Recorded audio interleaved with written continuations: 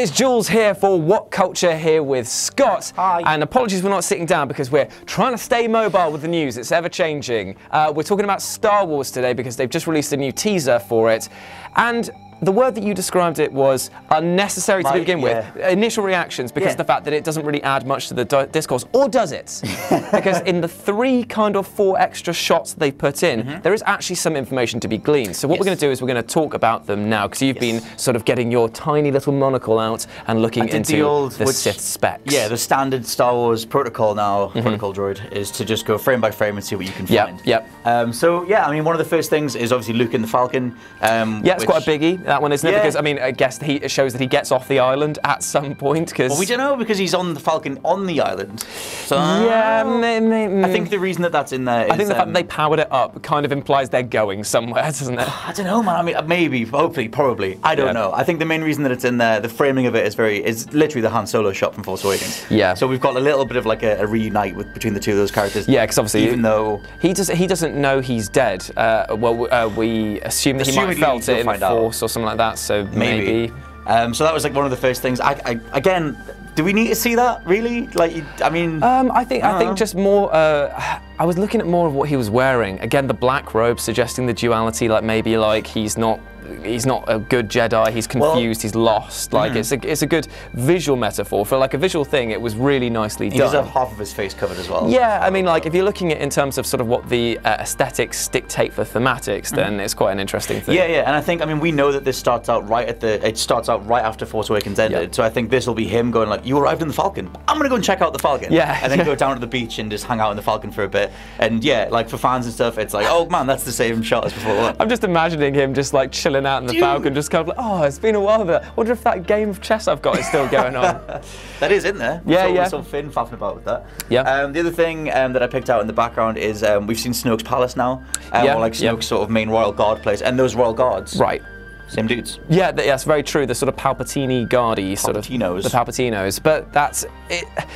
I have a big question, and it's not really related to Star Wars. Who the hell does the interior decorating for these places? Like, who just goes like, right, I'm thinking black marble and just red lights. It's like, that'll make things very dark, very dark. It's like, yeah, but I'm half burned. I don't want people to see my face. But I want my guys to wear like bright red scarlet costumes with like shiny, sort of weird little like boob bridges for the stormtroopers. I don't know what that is. I don't know. Imagine how knackering it must be to be his guards, just standing there all day like, nothing's happening.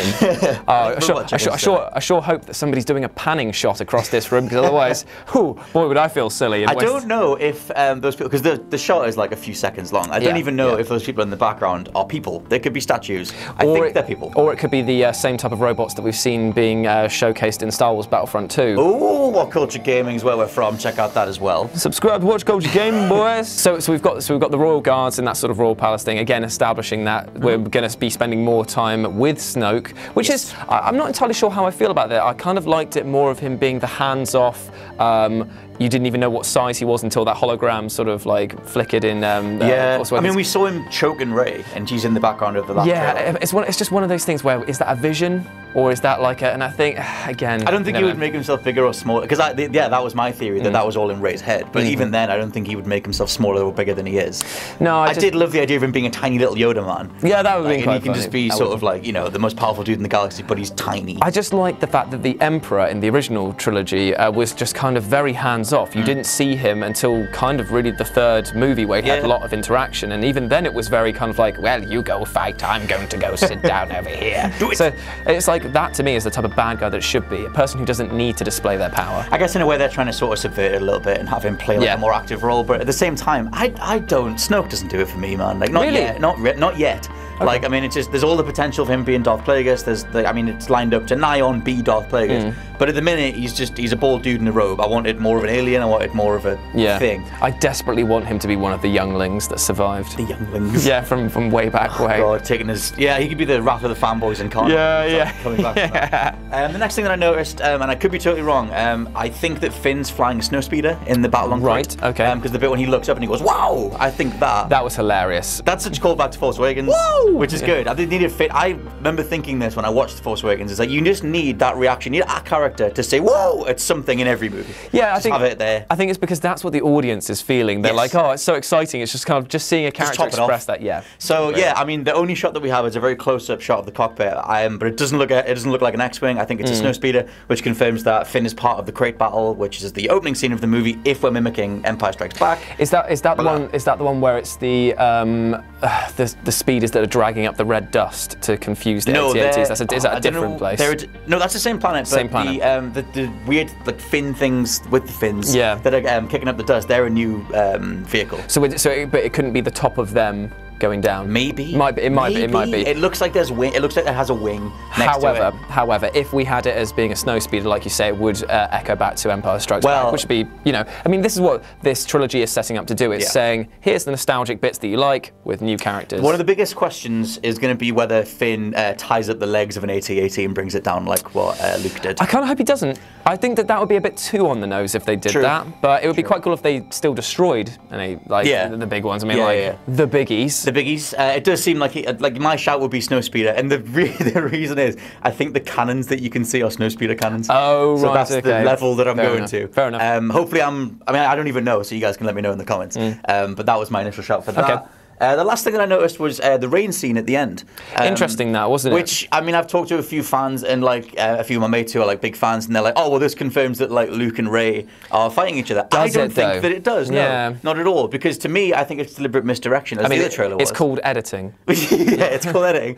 And I think Luke is looking up at Kylo. I think that scene is actually the Knights of Ren scene. I think you're right. I really do. When the betrayal happens. So that's my shout for that. I think the rain and the way that scene's shot, the compositing of that scene, composition of that scene, is very indicative of the flash forward potentially that Rey has. I mean, don't get me wrong. I would like to see there be a training sequence between Luke and Luke and Rey that basically shows her getting angry, knocking him down, and then him being like, "Look, okay, you've got to let go of that anger." However, that's not to say that it couldn't lead from one into the other and be all true. So it could be Rey knocks down Luke, he says stop, has a flashback because it's like the exact same thing that happened with Kylo, and then goes back. Could be. The only thing that I've got as possible evidence to go against this theory that it's like a flashback or it's not actually in that moment is that we see Luke collapse to his knees while looking at his Jedi Academy burning, and it's not raining then. So that implies maybe he's come back to find it destroyed. Oh. That's the only thing I'm saying. Like that's a good spot though. Might be. Oh god. That's another thing. If you get lost in analysing frame by frame. I mean, the thing with the Jedi Temple burning, when it then shows Phasma coming through, it's a smooth floor. It's a different location. Yeah. So who knows? I don't even know if Rey's there either. So could be a completely different. But those were the four things that I picked out. What was your initial reaction anyway? We haven't even talked about what was do you like it or not? I did. I mean, to be honest, I think I prefer the other trailer more. However, the one thing that I will say that they have definitely fixed is the gap between this won't end the way you want it to.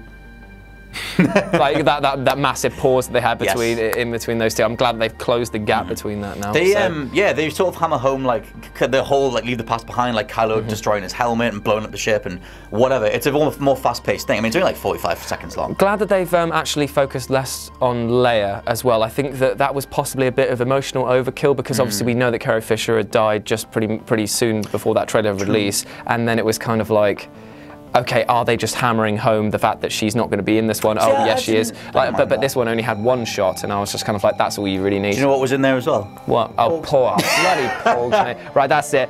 So that's been our Star Wars teaser trailer analysis. Not even going to address this one. I just don't like them. I've been Jules. This has been Scott, the Porg lover. It's amazing.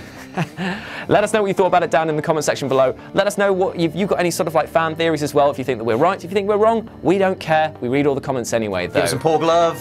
Then go back to whatculture.com for more news and articles like this every goddamn day. Then go to Twitter @whatculture. Subscribe there. Tweet us. Let us know what's going on. See you soon. Bye-bye. I'm falling into a hole. Bye. Bye. Bye.